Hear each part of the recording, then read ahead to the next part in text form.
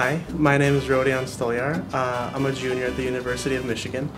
I'm a neuroscience major, and I would just like to tell you some of the awesome things about Europe and undergraduate research at the University of Michigan. My general area of research specializes in artificial organs and advanced life support systems. I'm also an aspiring medical student, which means I have to do lots and lots of science work.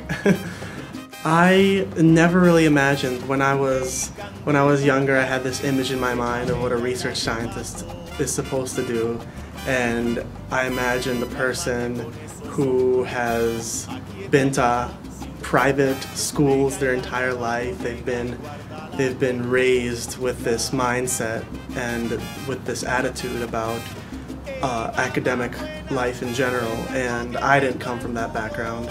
But it just goes to show that if you really want to do well at the University of Michigan, if you really want to do great, exciting things, you can, regardless of where you come from or where you start. Fresh out of high school, I went to Oakland Community College, which is a community college in Oakland County.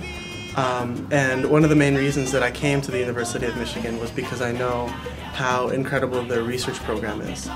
Some of the best research scientists in the world call this institution home, and it's truly a great honor and a great privilege to be able to work side by side with those people and to be able to assist in real life applicable research.